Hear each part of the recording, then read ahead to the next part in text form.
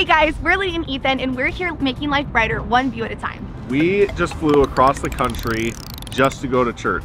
But let's start at the very beginning and we'll catch you up to where we are right now. We just left our kiddos with my parents who flew all the way in from Utah just to watch them. And we are now going through security. Oh my goodness, you have no idea how much easier this is without 4 kids. Ethan totally cut his knuckle going through security. I don't know how that happened, but here we are. We put hand sanitizer on it. It totally stung, but you know, he made it and you gotta dance it off when you're in pain. And just like that, we're in the air headed to Dallas.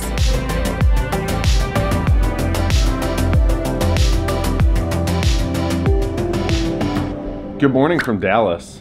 Lydia and I just slept in for the very first time in probably a year. And sleeping in for us was sleeping in until 8:30. Me was 8, Lydia was 8:30. So it's a pretty good way to start the day. We both are getting ready this morning, but we have to do something really important first before we get this day started.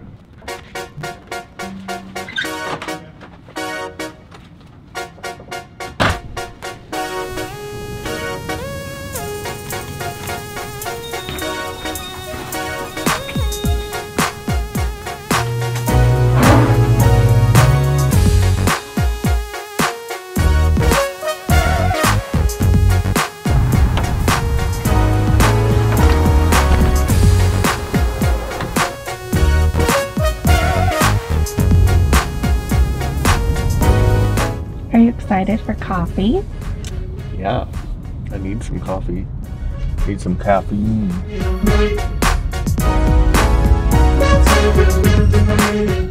Did somebody say basic white girl morning? Somebody did, somewhere. Maybe not us, but somebody did. Hi. Okay, it's time to rate the coffee. Let's see how they rank.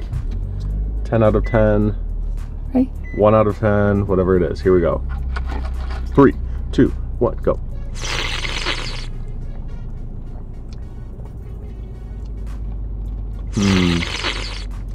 Thinking about it. Solid 8 out of 10 for my normal Starbucks drink. I get the same drink every time. I love this drink. It's very good. I could have used a tiny bit more sweet cream, but it's an 8 out of 10. It's really good. 8.5. Nitro sweet cream with cold brew. Yours looks frothy. It is frothy It looks as ever. real frothy. Let's go. Okay, on to destination 2.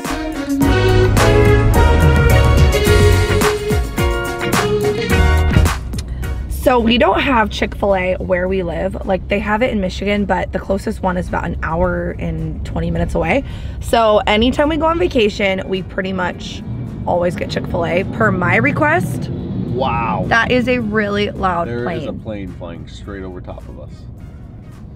So it happens when you're close to the airport. But Ethan, I don't feel like Ethan's that into Chick-fil-A like I am, but I grew up with it in Utah, so I just, I love it. So good. What do you like? I like Lydia. Ethan, what is your favorite thing to get from Chick-fil-A? My favorite drink is the Diet Lemonade. Oh, it's so It good. is really good. It's so good. Thank you, sir. Thank you. Have a good day. Thanks. Yeah, I can totally do this. Oh, I'm totally doing that. Then we can bring our drinks in. Well, apparently it's not this Chick-fil-A's pleasure. So that's kind of a bummer. Yeah, that was probably That's the first time I've ever been to any Chick-fil-A where not a single employee said it's my pleasure. Or just they're like not super friendly. They weren't not. Ah! Oh my gosh. Okay, we're good. We're good. We're still good. Okay, so we just had our coffee, we had our breakfast, and we're actually about to go to the movies. But before we go to the movies, we want to tell you guys why we're in Dallas, Texas. Babe, why are we here? Yeah, so we're here for a pastor's gathering that's over the next 2 days at Upper Room. And we are just so excited. We love what God is doing at Upper Room. We really appreciate them and just who they are. And so we're excited for the week. So for those of you who don't know, Lydia and I are lead pastors at our church in Michigan. And we've come down here to really just learn and glean from the leaders at Upper Room. We really, really admire them. If you want to check out their YouTube channel, you definitely should, because they post all their different sermons and their different services, and it's been really, really impactful for Lydia and I. So we wanted to come down here and learn from them. Yep. So in about 4 hours, we're gonna go do our first session. So we've got some time to kill. So let's go see a movie. What you doing, babe? I am making room in my bag to put these drinks in there so that we can bring our drinks into the movie, because I am that person. Okay, ready? I'm watching. Wow, pro status.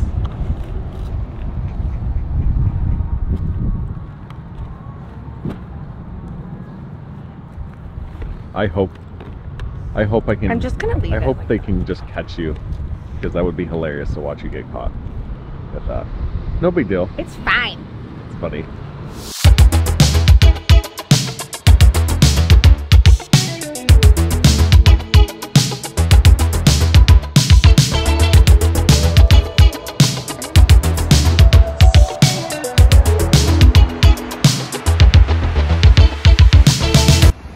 Anybody else relate to coming outside after a movie and you can't see anything because everything's so bright? It was so dark. I've never been in a darker movie theater in my life. So dark. So like, they dark. didn't have any side lights going on, just like dark. Which I actually liked it, but now that I'm outside, I feel like I got flashbanged. All right. For starters, we're big Guardians fans, so we may have a biased opinion on this. Guardians never fails. We just love it, and we love the music throughout it always, like all the nostalgia, and it's just... Okay, the fact that they almost got me crying because a raccoon and an otter were in love and best friends. I almost started crying because of two robot animals. That's when you know it's good. It was good. It was a good movie. If you haven't seen it, go check it out. Dang it.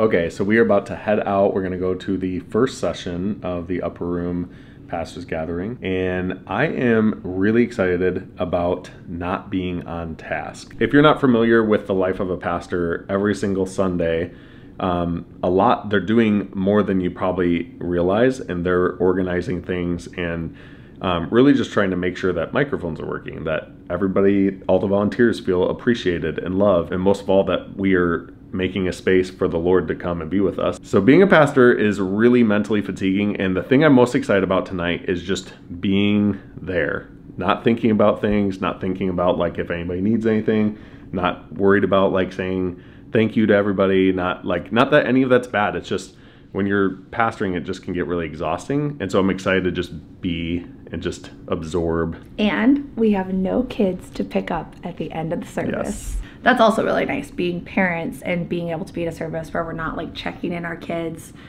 making sure they're not having an accident over there, going and getting them. Like, all of it's rewarding. Being a parent's rewarding, being a pastor is rewarding, but it's also just so nice to slow down and just focus on like what the Lord is doing in the room and not anything else.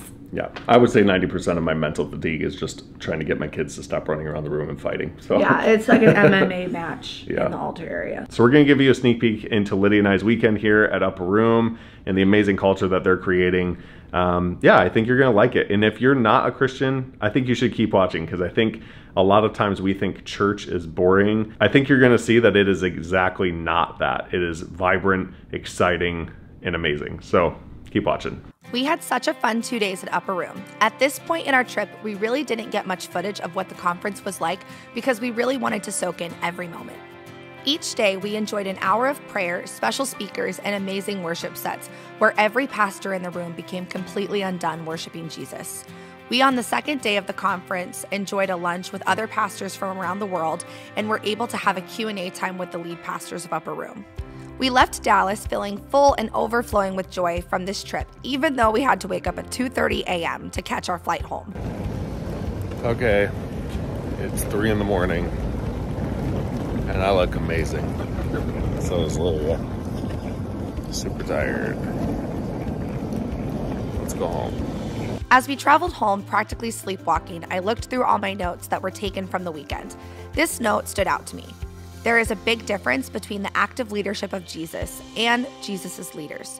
Jesus's leaders have limitations, but Jesus does not have limitations to his leadership. We should be seeking him to lead us in every decision we make, both in life and in church. We have more questions than we have answers, but we know that all of those answers to those questions are found in Jesus. What would church look like if we depended on Jesus's active leadership?